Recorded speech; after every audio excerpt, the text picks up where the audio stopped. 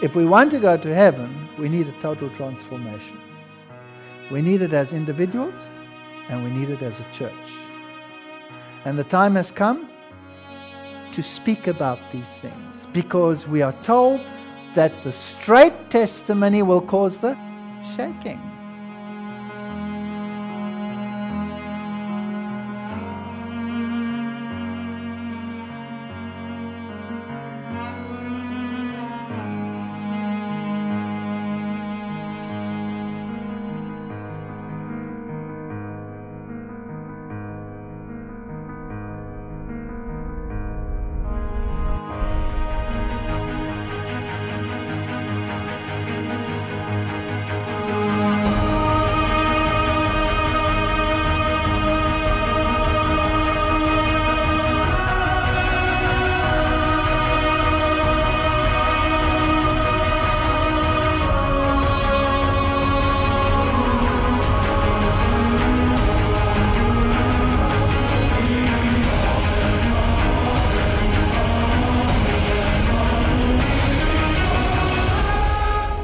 We will have to have a total transformation.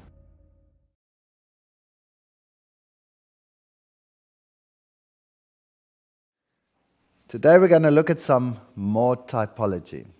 You know, prophecy is a marvelous tool.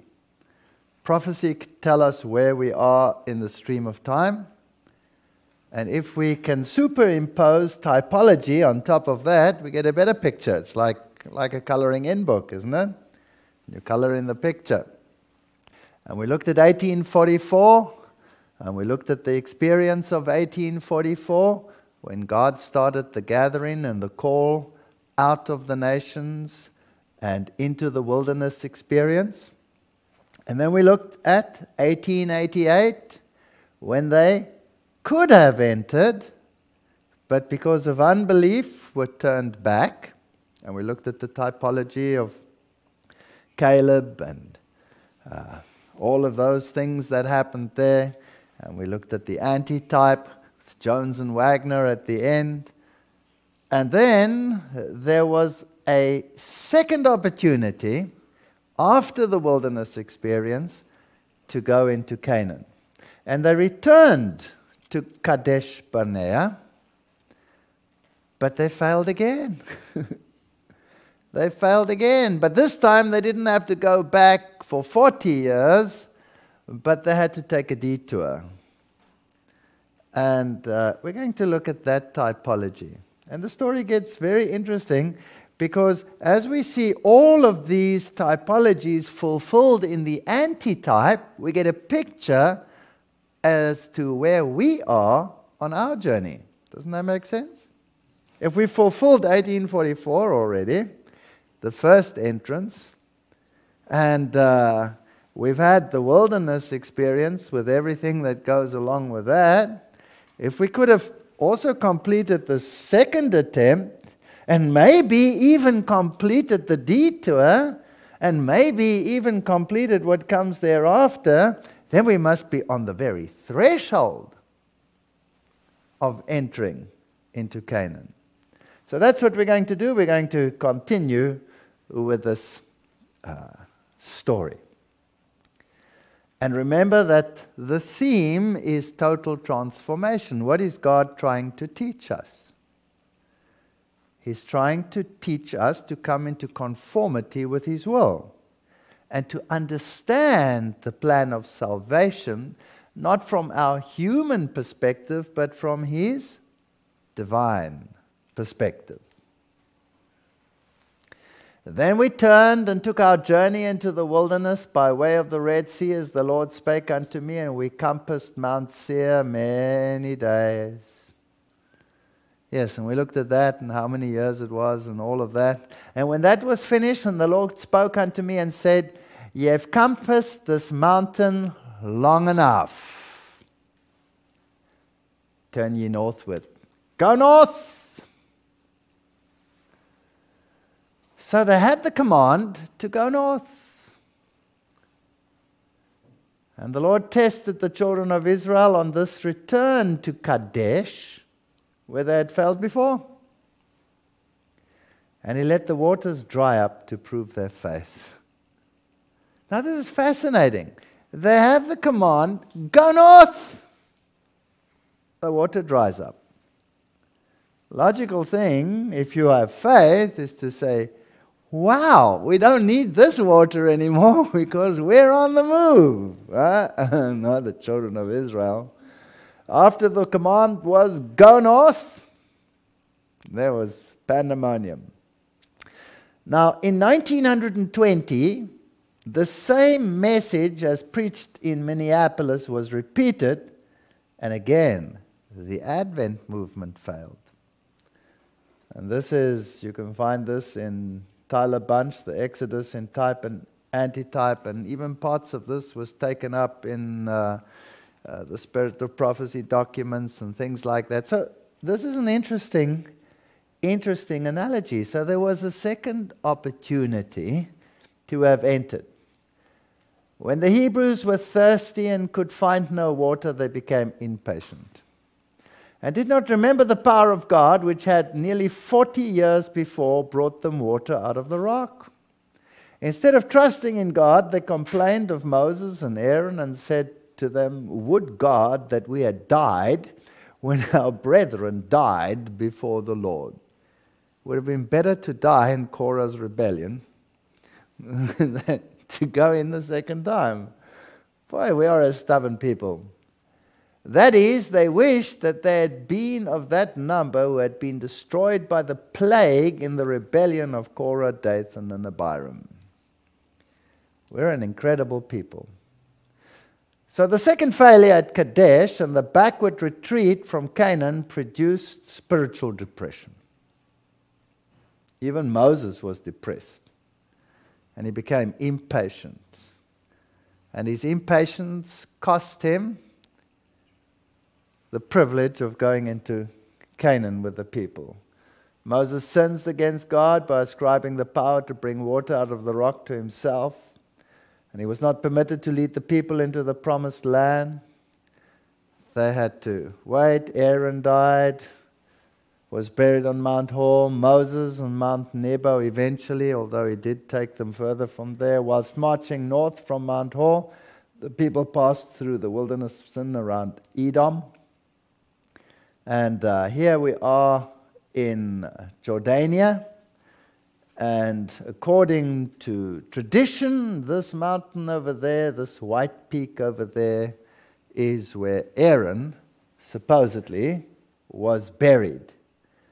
And Petra, the Edomite city, is in that area. And it's interesting that they even had the lion with the eagle's wings, showing that it was a symbol of Babylon in that time period. And then on this mountain, tradition has it that Miriam was buried round about here, on top of this hill. So this is the sort of area that we're talking about. And this is the ancient city of Petra. Had the people, when brought into trial, trusted in God, the captain of the Lord's host would have led them through Edom. They would have taken the shortcut. Go north, but they grumbled. They could have taken the shortcut right through Edom. God would have helped them. The fear of them would have rested upon the inhabitants of the land, so that instead of manifesting hostility, they would have shown them favor. So now, what did the nations do? Showed them hostility. So now it was a tough journey. We don't have something like that, eh? The nations all love us all around, don't they? Eh? I mean, they just adore us. Oh boy, here come the Adventists.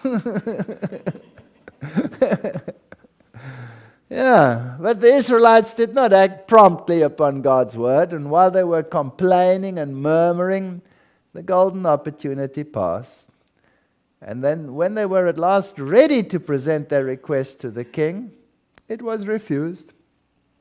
So now we have to battle with hostility. Hostility of the nations, hostility of the churches, hostility of all the giants around us, the evolutionists, all the isms. Oh, they're all hostile. And we're still thinking we're the bee's knees and carrying on and everybody loves us, but deep down we know everybody hates us, right? It's just the way it is. And ever since they left Egypt, Satan had been steadily at work to throw hindrances and temptations in their way that they might not inherit Canaan. And by their own unbelief, they had repeatedly opened the door for him to resist the purpose of God.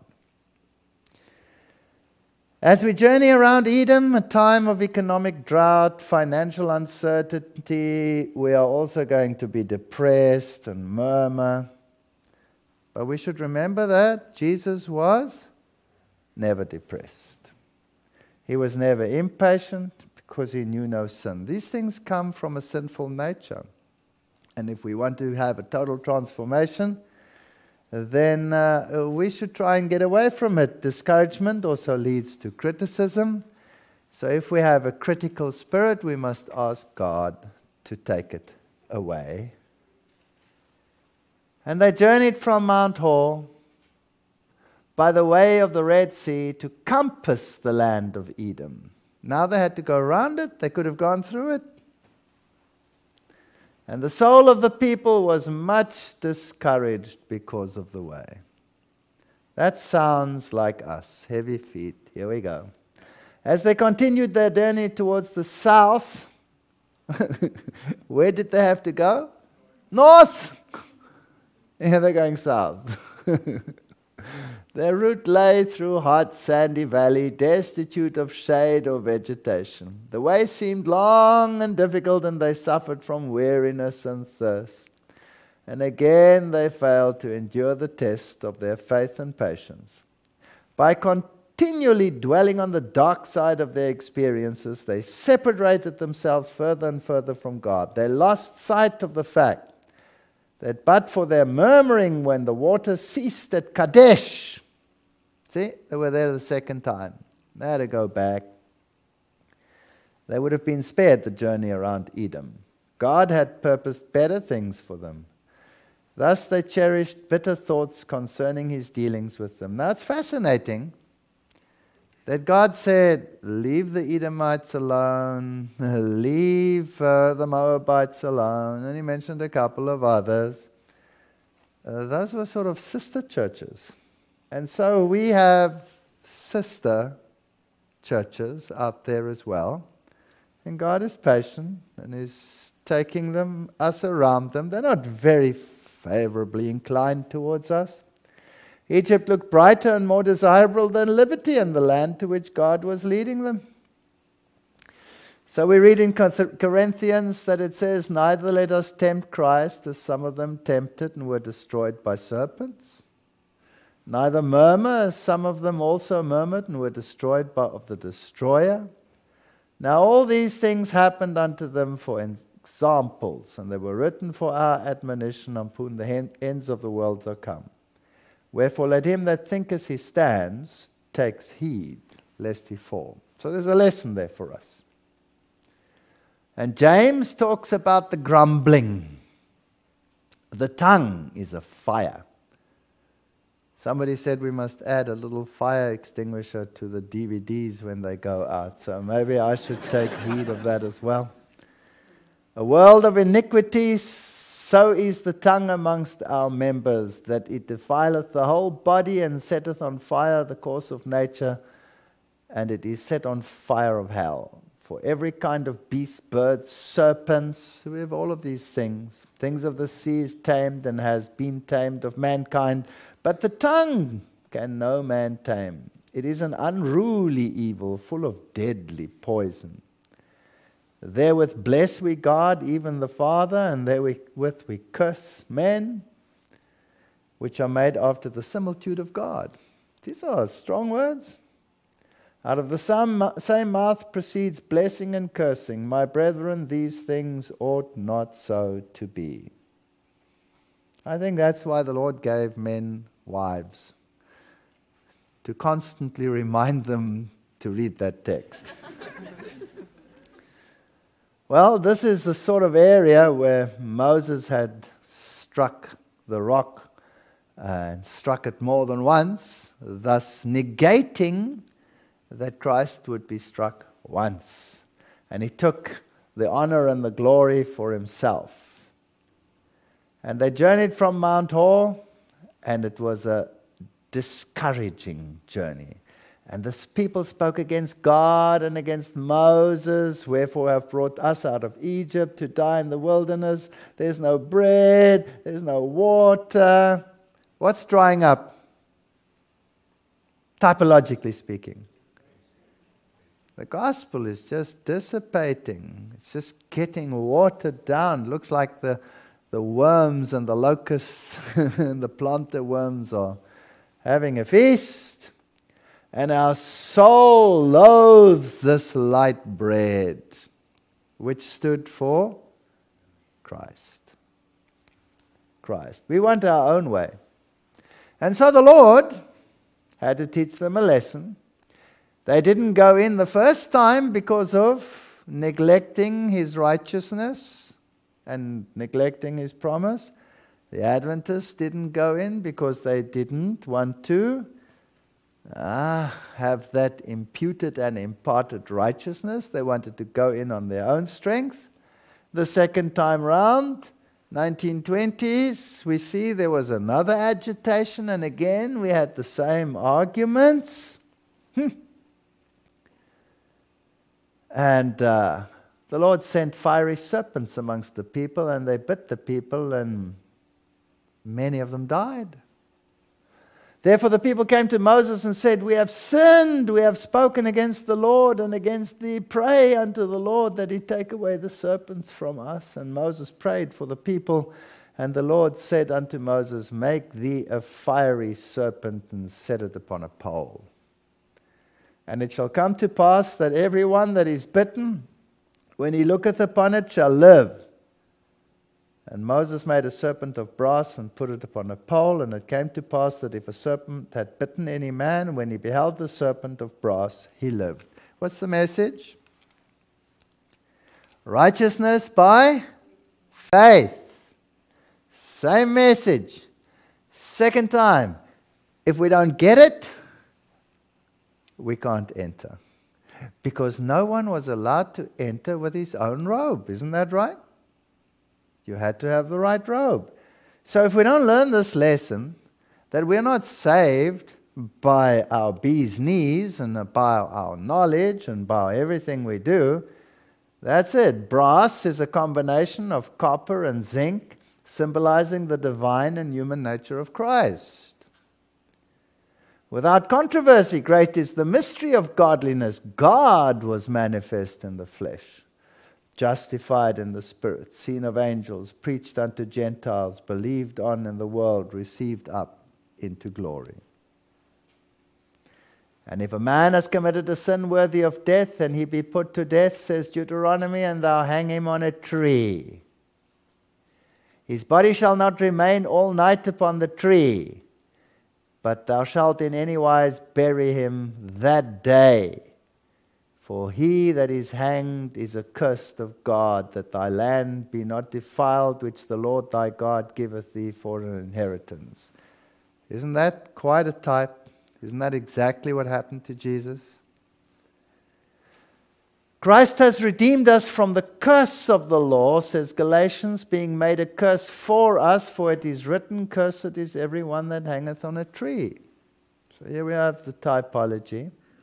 And this is what the children of Israel had to learn, and this is what we have to learn on the journey around Edom, through all these sister churches, negotiating our way. Some of us thinking, well, ecumenism might help the problem, or this or that. No. They might leave you alone because God has got his hand over you, but that knife is in the hand. Man, if they can only get hold of the back. And what the law could not do, in that it was weak through the flesh, God sending his own Son in the likeness of sinful flesh, and for sin condemned sin in the flesh. There's a solution. That's what we have to learn. Now then, we are ambassadors for Christ, as though God did beseech you by us. We pray you in Christ's stead, be ye reconciled to God. For he has made him to be sin for us, who knew no sin, that we might be made the righteousness of God in him. The most important lesson that we have to learn. Hebrews, for as much then as the children are partakers of flesh and blood, he also himself likewise took part of the same, that through death he might destroy him that had power of death, that is the devil.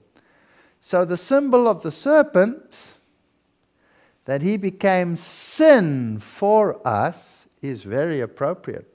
Because people always ask me, why would he, make a symbol of a serpent for Christ? It's the symbol of Christ being sin for us. And deliver them through fear of death, where all their lifetime subject to bondage. For verily he took not on him the nature of angels, but he took on him the seed of Abraham. He became a human being. Wherefore in all things it behoved him to make him like unto his brethren, that he might be a merciful and faithful high priest in things pertaining to God, to make reconciliation for the sins of the people. So, there was no poison in the serpent of brass. It was brass. And so there was no sin in Christ. But he became sin for us. So he took the symbol of the serpent. Yet Jesus is the anti-venom which saves us from death. Anti-venom is in the likeness of venom, but is dead as Christ was dead to sin. Does that make sense? I know, I'm thinking here like a scientist. I'm trying to figure out what is the symbolism in this. And I thought about anti-venom and, how you make it. It's actually, not alive or anything like that. And, well, I think that fits. For God so loved the world that he gave his only begotten Son, that whosoever believeth in him should not perish, but have everlasting life. Or 2 Corinthians 3:18, but we all with open face, beholding as in a glass the glory of the Lord, are changed into the same image from glory to glory, even as by the Spirit of the Lord. There's nothing I can do. Nothing I can do. All I can do is say, yes, I want it. In fact, I must say I hunger and thirst for it. So it takes faith to apply the remedy. And faith is the substance of things hoped for, the evidence of things not seen. As the people journeyed from Hor by way of the Red Sea to compass the land, they were much discouraged and complained of the hardship. And the people spoke against Moses, and they muttered about the bread. And then the fiery serpents came. And then they said, we have sinned. Isn't that interesting? We have sinned. For we have spoken against the Lord and against thee. Pray unto the Lord that he take the serpents from us. And Moses prayed for the people, and the Lord said unto Moses, make a fiery serpent and set it on a pole, and everyone that is bitten and looks at it will be healed. So it's a look of faith. There's nothing you can do if you were bitten. In thine heart be lifted up, and thou forget the Lord thy God, which brought thee forth out of the land of Egypt from the house of bondage. See, it's always self-rising like a mushroom. Who led thee through the great and terrible wilderness, wherein were fiery serpents and scorpions and drought, where there was no water, who brought thee forth water out of the rock of flint. So Christ will give you the living water out of the rock that is he. Who fed thee in the wilderness with manna, the internalizing of his righteousness, imparted righteousness, to prove thee to do thee good at the latter end. This is the lesson God's people had to learn. This is Mount Nebo, where Moses eventually died. Now there's a Franciscan monastery over there, and we see that the dear Saint Francis has got the marks in his hands And we've kicked Jesus out of the scene on top of this mount and have put a mere human in his place. Isn't that rather sad? Rather sad. Nevertheless, it tells you where everything is, the directions. If you look down over here, Nablus and Bethlehem and Hebron and Jericho, that's where they were going, sort of in that direction where they went afterwards. And as Moses lifted up the serpent, and here at this place they made a sort of a model of it. I don't know whether it looked like that, but there it is. Even so must the Son of Man be lifted up. John 3:14, that whosoever believes in him should not perish but have eternal life. For God so loved the world that he gave his only begotten Son, that whosoever believeth in him should not perish but have everlasting life. One of my favorite words in the Bible, whosoever. I love that word. It just cuts across all of this self-exaltation of many, many groups on our planet. For God sent not his Son into the world to condemn the world, but that the world through him might be saved. This is the lesson they had to learn. Make the serpents, said God to Moses, resembling the living ones, and to elevate it amongst the people. And everyone who was to look would find relief. Many had already died. Merely gazing upon the metallic image would heal them. Fathers, mothers, brothers, sisters, anxiously engaged in helping their suffering, dying friends to fix their languid eyes upon the serpents. If these faint and dying could only once look, they were perfectly restored. That's the solution to our problem. So here they learnt this lesson in the wilderness around Edom, going around all the sister churches, if we could say so, trying to understand the message of righteousness as opposed to self-obedience. They could not save themselves from the fatal effect of the poison. God alone was able to heal them. Yet they were required to show their faith in the provision which he had made. Look at the great sin offering. They were compelled to look at the brazen serpent or die from the sting. We are compelled to look at Christ, our righteousness. So here comes the second lesson, the same lesson. Why is it so hard for a human being to learn that lesson? Because the flesh wars against it. All the religions of the world are salvation by works, aren't they? It's human nature. And it doesn't matter what we dish up, whether we give them 1,000,000 gods or whether we give them one, as long as it's righteousness by works, whoever's in that religion is blindly happy. Isn't that so?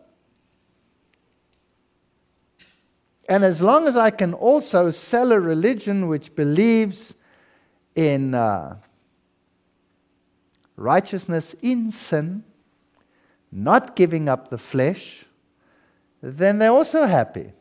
So we've covered all the religions of the world, including Christianity, and God is leading a people through in this entire maze and this mess to try and teach them that sin is exceedingly sinful and causes death.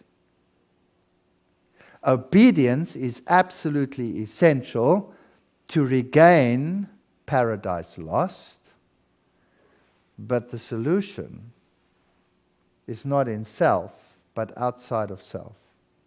It's a hard lesson. It's a hard lesson. And that's why this little group is despised no matter where it goes. The people well knew there was no power in the serpent of brass to cause such a change in those who looked upon it. The healing virtue was from God alone. That's the only thing that can save us. The lifting up of the brazen serpent was to teach Israel an important lesson. They could not save themselves from the fatal effect of the poison in their wounds. Only God can do it. And we have to learn this lesson again and again and again. And although this happened now typologically to the whole nation, it happens to each one of us individually, because every single one of us will be brought round and round and round Edom until we finally get it. Or else we die from the serpent's sting. It's our choice. You must look in order to live. You must believe in the atonement. The poisonous serpents that infested the wilderness were called fiery serpents on account of the terrible effects produced by their sting, it causing violent inflammation and speedy death. Sin is exceedingly sinful. As the protecting hand of God was removed from Israel, great numbers of the people were attacked. So the serpents were symbolic of Satan, whose sting and venom is sin. And that's why you have these two opposing powers. You have the man of sin, who gathers everyone under his wing like a mother hen her chicks. And then you have this one group who says, no. Keep the commandments of God and hold to the testimony of Jesus. The enemy is buying souls today very cheap. We have sold ourselves for naught, is the language of Scripture. One is selling his soul for the world's applause, another for money, one to gratify base passions, another for worldly amusements. Such bargains are made daily. Satan is bidding for the purchase of Christ's blood and buying them cheap, notwithstanding the infinite price which has been paid for the ransom. Let ministers and people remember that gospel truth ruins if it does not save. If you don't accept it, you're lost. You die. Many are unwilling to accept of Christ until the whole mystery of the plan of salvation shall be made plain to them. They refuse to look the look of faith, although they see that thousands have looked and have felt the efficacy of looking to the cross of Christ. And we have them in our ranks, brothers and sisters. People that must understand every single detail of some theology before you can be saved, and then try and impose this on everyone else so that everyone must see it in exactly the same light as they do. Don't we have it in our church as well? We must get away from that. We don't need that kind of stuff. Will we ever fully comprehend the intricacies of the incarnation?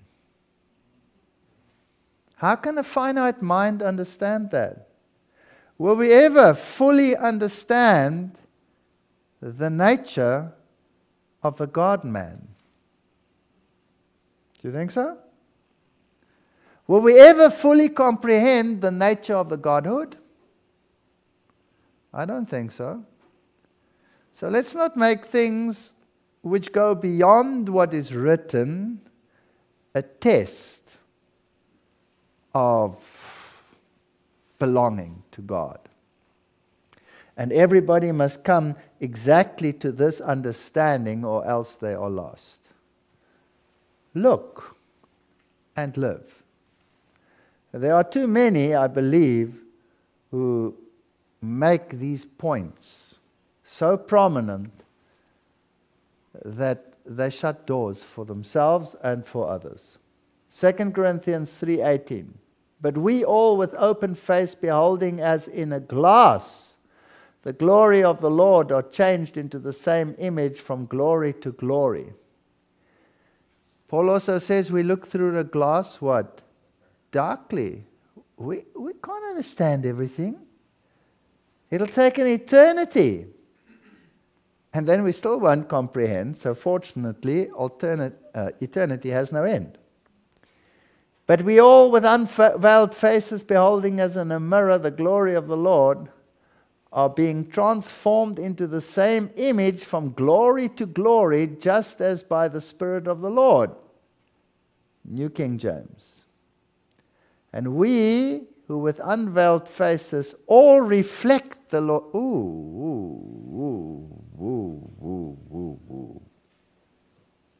Do you notice a problem? I said I'm naughty. I put it into every lecture now. Just drop a slide and make people think. Scribes, if you look at this, we're all perfect. No.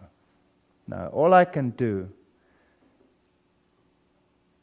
is become changed. Behold, as in a glass, the glory of the Lord.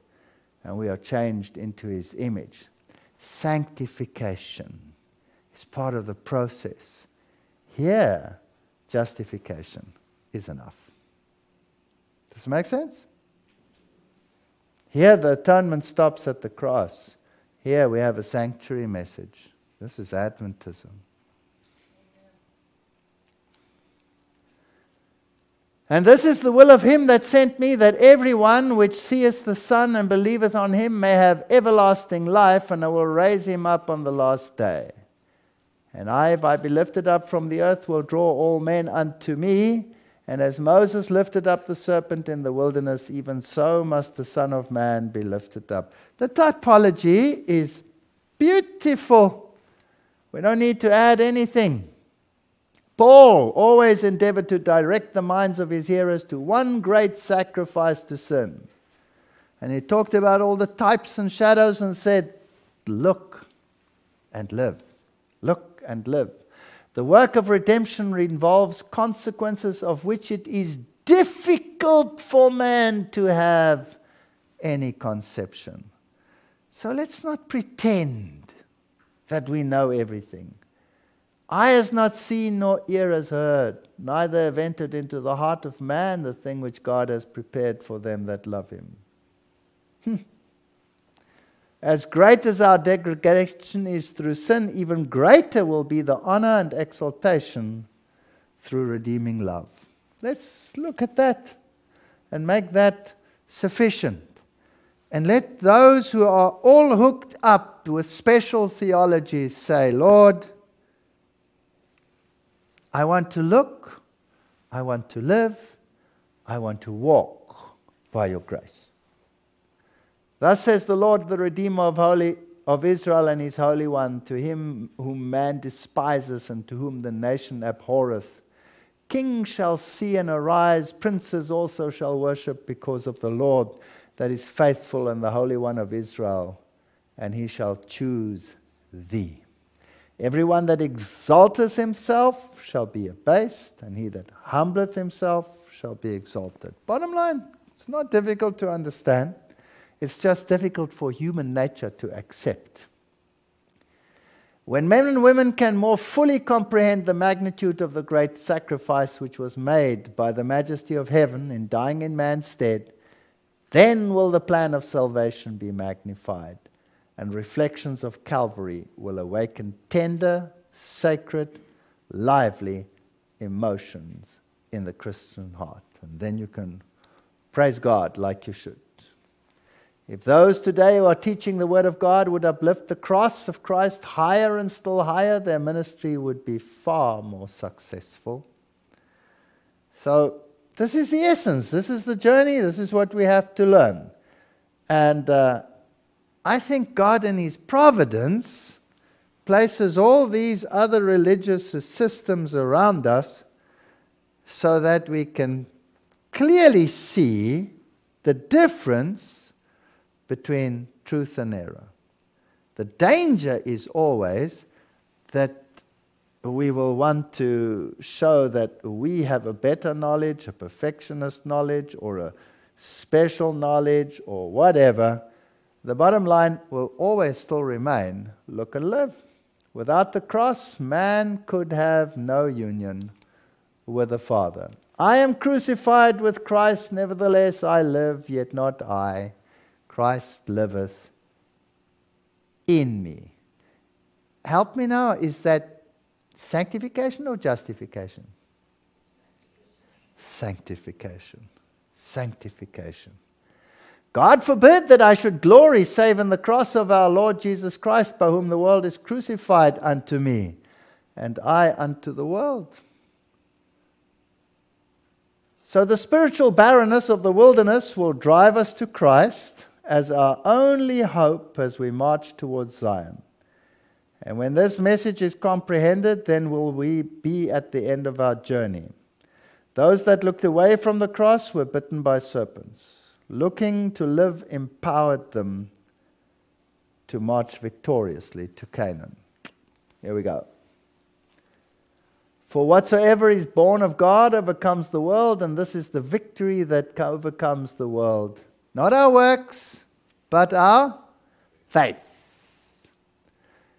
And he that overcometh the world, but he that believeth that the Jesus is the Son of God. So when we go back to this message of justification by faith, we are referred to by the testimonies back to Wagner and Jones. Didn't learn it the first time, and didn't learn it the second time. Had to encompass Edom. The uplifted Savior is to appear in his efficacious work as the Lamb slain, sitting upon the throne. We have to learn this law all over again. Seek with lowliness and meekness to understand the plan of salvation in Jesus. We are in the greatest peril when we receive praise of one another. That's another dangerous thing.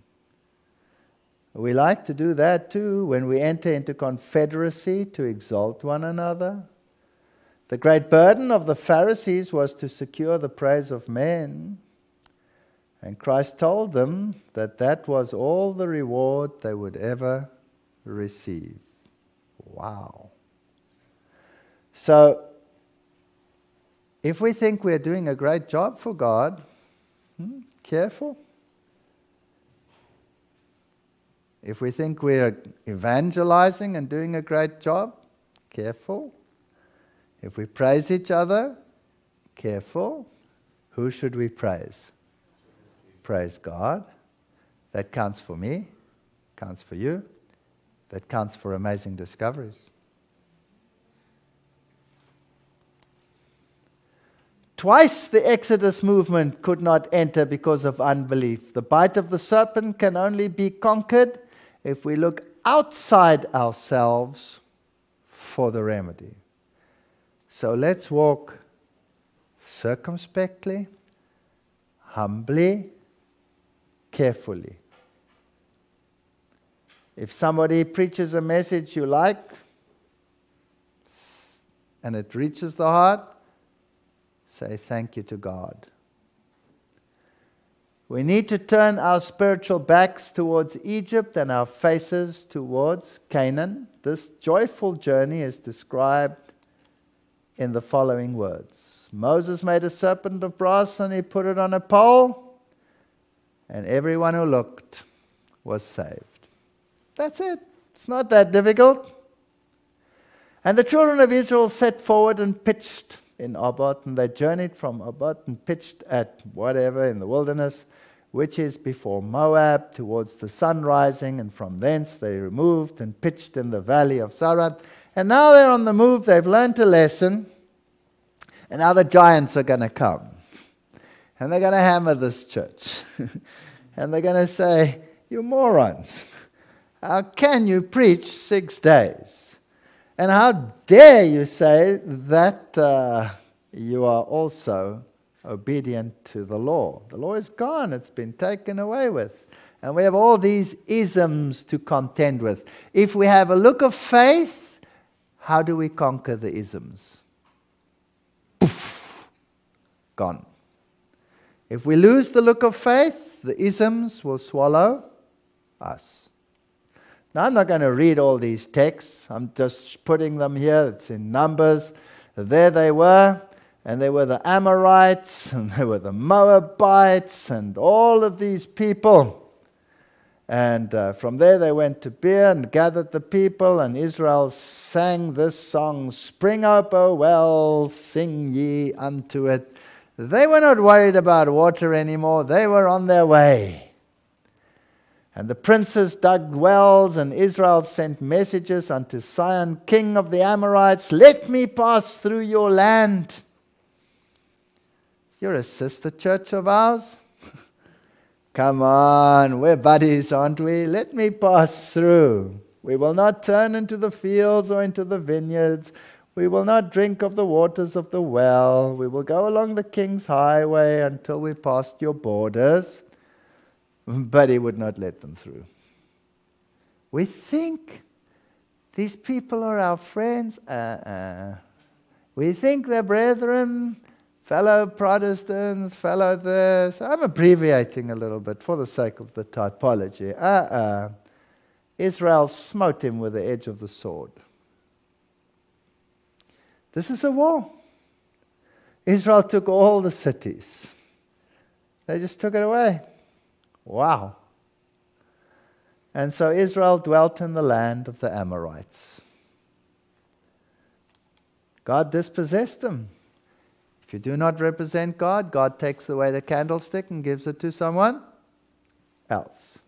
And then they went on their way to Bashan, and there was Og. There was another giant.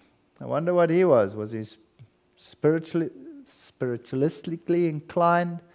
Did he perhaps teach that we are under grace and not under law? Or I don't know. One of them.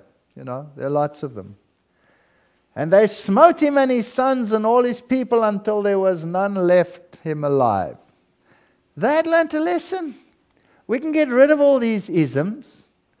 And the Lord said, pass over through Ar, the coast of Moab, and all the story.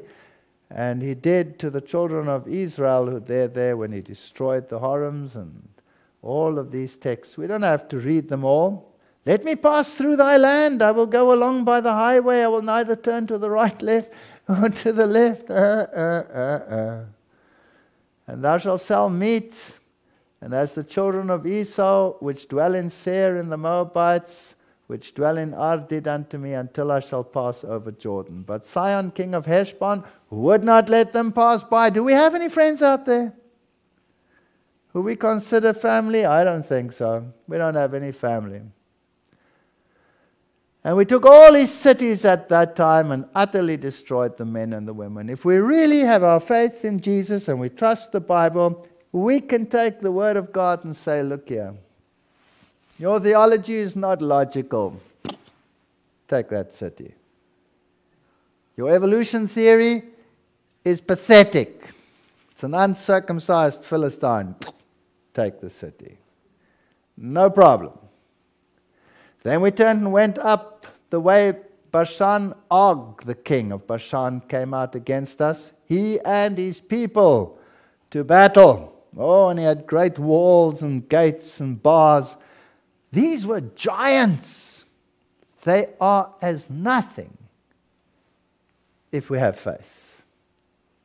Cattle and all of these things. Deuteronomy, read it all there. And all these tribes and Gilead and Bashan and all of them. And they were all enemies. And when the message of Christ our hope is given, then our journey is almost over. They returned from searching of the land 40 days. Remember the story? And in they went. But the men that went up with him said, we be not able to take this people. That's what the spies had said. And now here they were going through them, and they were knocking over these giants, one after the other. The 10 spies had lost hope because of the giants of Anak. Was the father of the race called Anakim, giants. Fear of the giants delayed the Israelites. Fear of the giants today is delaying us. The giants are the ideologies and powers of the day. Evolution, beast, false prophet, image of the beast. In 1888, these giants were small. Today they're massive. Look and live. They will be able to do nothing to you. Then he answered and spoke unto me, saying, This is the word of the Lord unto Zerubbabel, saying, Not by might nor by power, but by my Spirit, says the Lord. I was there in my office. They had this long list of accusations against me. Long, long list. I was the head of the Department of Zoology. And the university had got a forum together to investigate the allegations. And my biggest opponent, a young man, had this list in his hand. And I wasn't allowed to see it. I didn't know how to defend myself. And of course, the issue was the giant. Evolution. How can you be a professor of zoology and not believe in evolution? And the students believed me rather than them. Oh, it was a war. It was a war. I went on my knees all alone in my office. And I said, Lord, it's not fair. I don't know what is on that list. I don't know what they're accusing me of. But this man is going to do it. But you can wipe out the giant if you want to. I can't do it. I can just look at the brazen serpent and say, can I live? And the man came out of his office. I've told this story before. And he walked, and my secretary's office was right across me like that. And as he came across her doorway, he suddenly stood still. Young man in his mid-30s. And he fell over like a tree that had been felled. He missed the corner of a desk by so much. And there he lay, unconscious. Pandemonium, called the medics. The medics came, they tried to stabilize him, put him on a stretcher, took him away. Only the list remained. So they took the list into the Commission of Inquiry. They didn't know what it was about. They had a list. They didn't have an accuser. He was gone. So they called me in and they said, well, here are the points. And they started reading accusations against me. Now, he'd lined up all kinds of witnesses, but they didn't know who the witnesses were. So they couldn't call his witnesses. And so I suggested to them, you know what? Why don't you call the whole class? I know where they are now. We have a timetable. We can have a look. They're now in, yes, most of them now will be in physiology or what it was. Let's call Professor so-and-so and ask whether, you know, those students could come over and testify as to what really happened. Because they were accusing me of indoctrinating the students against the evolution theory, against the giant dog. And I'd never done it. Never done it. The students had always asked me, what do I believe? And I said, it's not part of the curriculum, and I'm not going to teach it in university time. Yes, but what do you believe? I said, it's got nothing to do with the curriculum. I'm not going to teach it. But if you want to know, arrange a lecture after hours, and I'll tell you what I believe. That's what I did. Is it illegal to tell someone after hours? No, I'm not taking university time. I'm not taking university money. And I'd always made sure that only the top evolutionists in the country would give the course in evolution. I would have them employed on research funds to come and give it. Not scared of the giant of Og. He can give his lecture, and then after hours I'll give mine. Simple as that. Well, anyway, I was exonerated. There was another similar incident later on. By the way, this person, a very interesting story. He was very high. He had a very high position. And he was even an advisor to the president in terms of biological matters. And then he applied for promotion. He bypassed me, he sent it higher. But the higher authorities said, no, it must go through me, so they sent it back to me. And here it was on my desk. And I said again, Lord, what do I do? If I sign this, I make them even more powerful. If I don't sign it, well, then I'm a coward. What do I do? Do I recommend it? Don't I recommend it? And I thought about it and I said, okay, let me divorce my feelings, let me put them aside. How do I feel about this issue? He's a good scientist, no doubt. Great research track record, no doubt. Excellent lecturer, no doubt. Take your feelings, put them aside. I recommend that this scientist be promoted. And he was. And then we went through a shake-up in the country. And the old regime disappeared. New regime came. And they consolidated universities and they reduced staff. And the formula is last in, first out. He'd just been promoted in, out. Isn't that fascinating? Fascinating. Fascinating. Well, we don't have to look at all these giants of Og. Og, the king of Bashan, came out against us, he and his people, to battle at Edrei. Later on, they made an accusation and said, you cannot be a scientist and believe in God at the same time. That was powerful. And again, a commission of inquiry. Another one of these giants. And what happened then? They said, that's against the Constitution, which guarantees religious freedom. Would you, me, like to take the university to court? So it was turned round. So I said, no, I'll do better than that. I'll resign so that they can have peace. I handed in my resignation. And they refused to accept it. They made me professor of the medical field because that was what my research was. So I had peace and quiet from the Edomites and the Moabites and all of these people all around me for a while. The Lord can do that for us. Did you know that?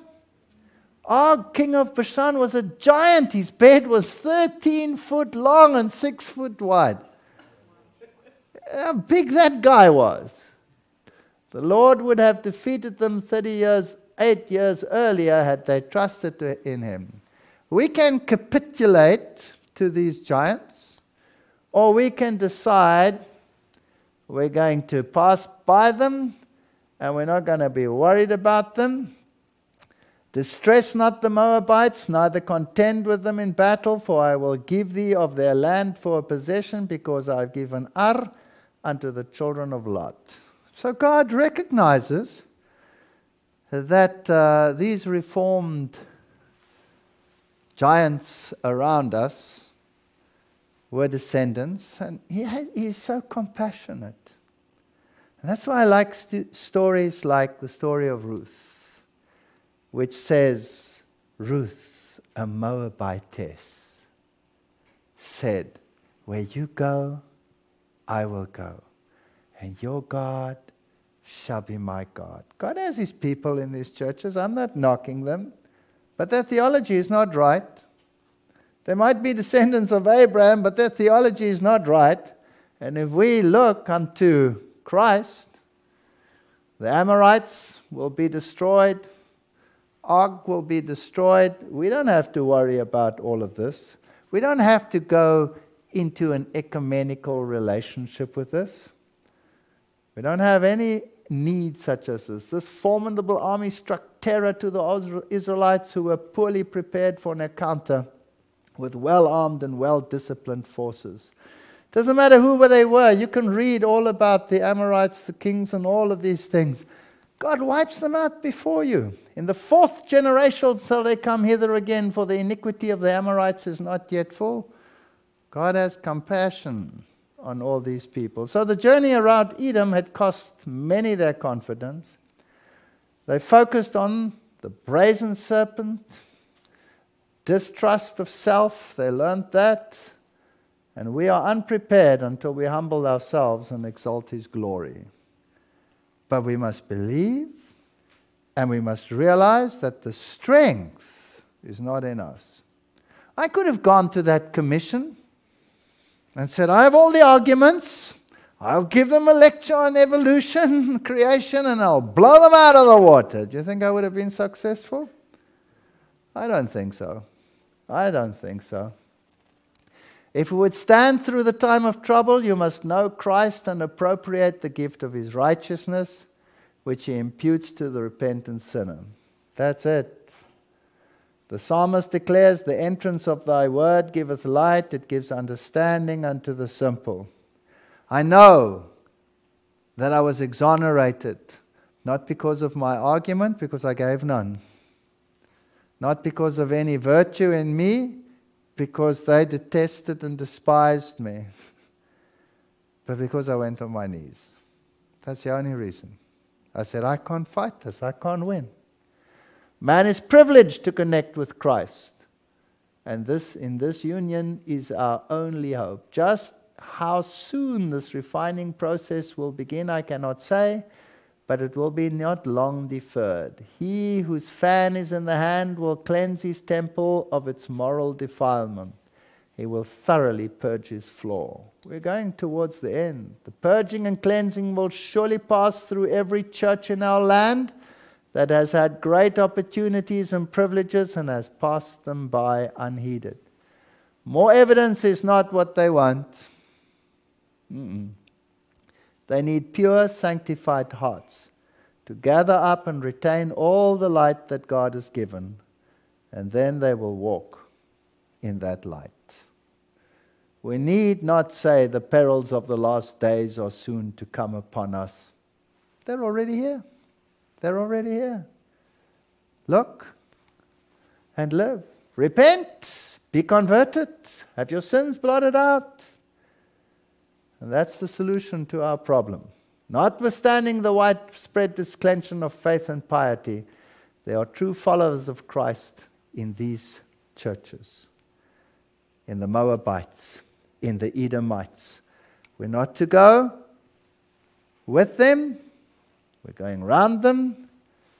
And if they oppose, God will solve the problems. Multitudes will exult that God is working marvelous for them. When the work is that of another spirit, under religious guise, Satan will seek to extend his influence over the Christian world. Yes. The only little bastion of light left is this little Advent movement marching towards Canaan.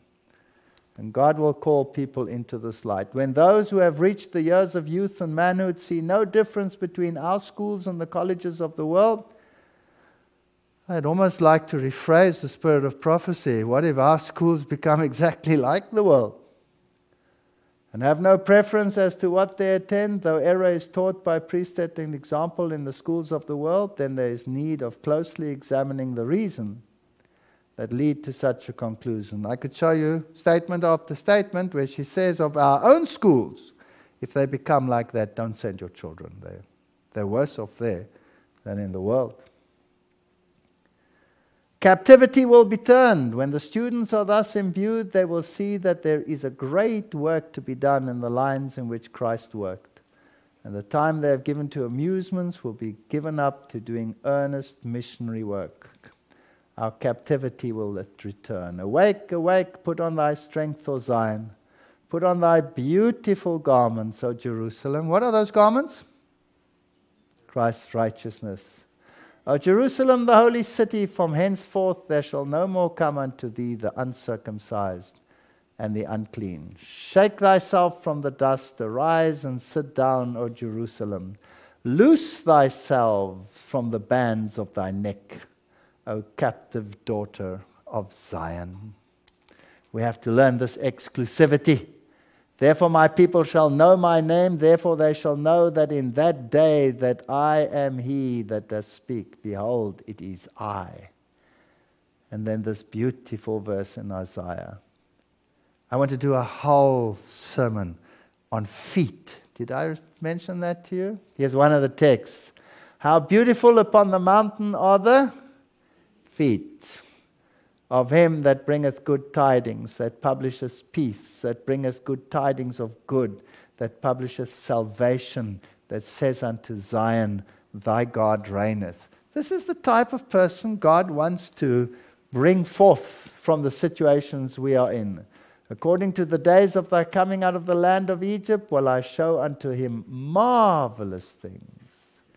They shall lay their hand upon their mouth, their ears shall be deaf, they shall lick the dust like a serpent, they shall move of their holes.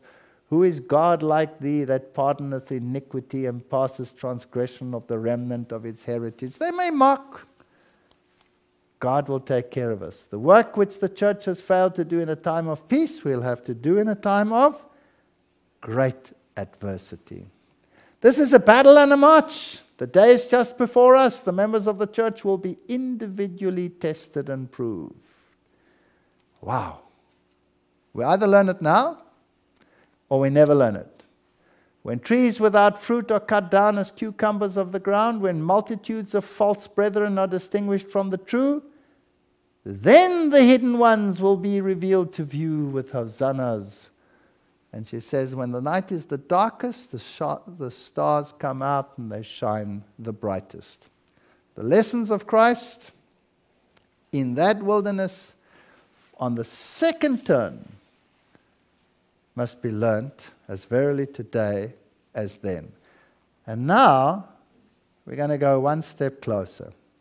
They come through this experience and they come to the very borders of Canaan.